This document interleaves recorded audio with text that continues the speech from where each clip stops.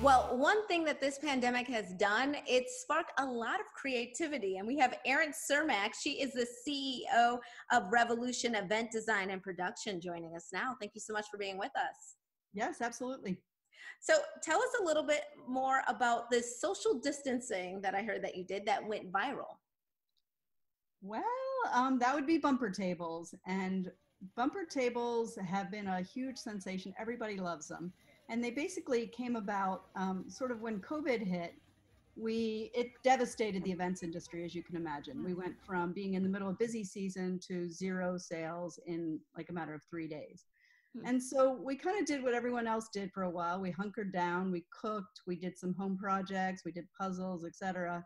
And then after about a month, we said, we gotta figure out how to get ourselves out of this.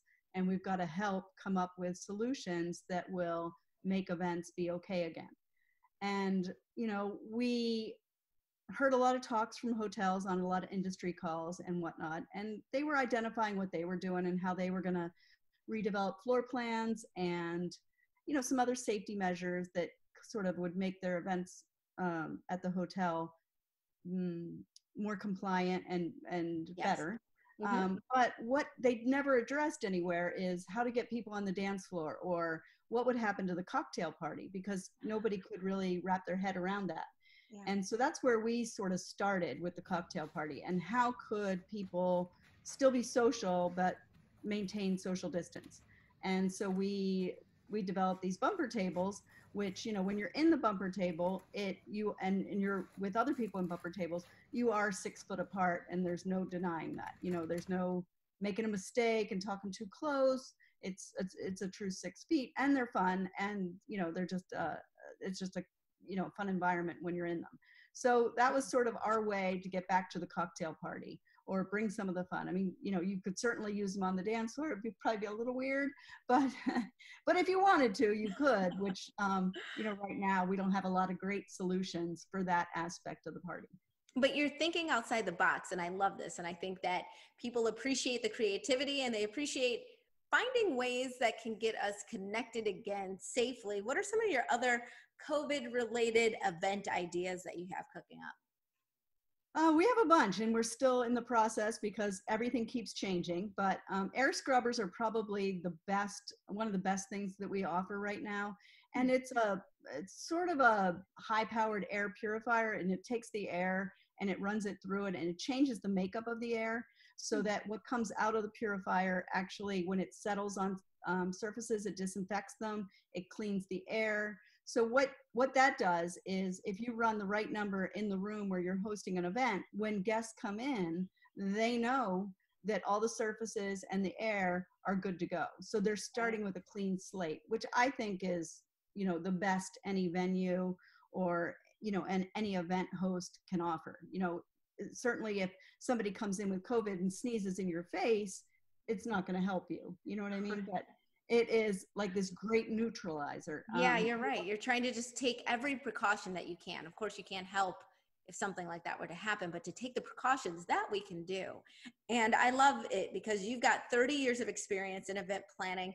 What is your idea of what the future could look like with events moving forward? You're already starting to plan for what that could be. Well, I think as long as we sort of know that it's going to be a slow process, and we're supposed to be tiptoeing out of quarantine with carefully thought out phases, and as long as we all understand that and respect that and then build on it, I think the most important thing is that we are moving in the right direction. We want to be compliant, we want to offer guests peace of mind, as event hosts, we want to do everything in our power to have the place clean, have the social distancing concerns addressed, design the event appropriately so that we're maximizing open spaces if they're available. And for example, offering hybrid events helps because you can get the same amount of people and maybe half the people are like a little uncomfortable and they want to stay home and attend virtually, and then that means we're only dealing with half the amount of people at the actual event. So that's a huge step in the right direction. So we have masks with straw holes under development. They should be ready next week. That's a cocktail party. Yes. So, again, You know, I said we're all about the cocktail party. And I'm not mad at it. yeah, we are trying to, you know, like if you're a bar and you're going to try and open in phase 3, they're going to be cost effective so that you can provide them for everybody. And that way they'll be more apt to follow your rules and everyone in the environment will be safer. I love how you're thinking outside the box and leading the charge in your industry. It's really amazing. If we want to get more information about Revolution, where should we go? Do you have a website that we should check out?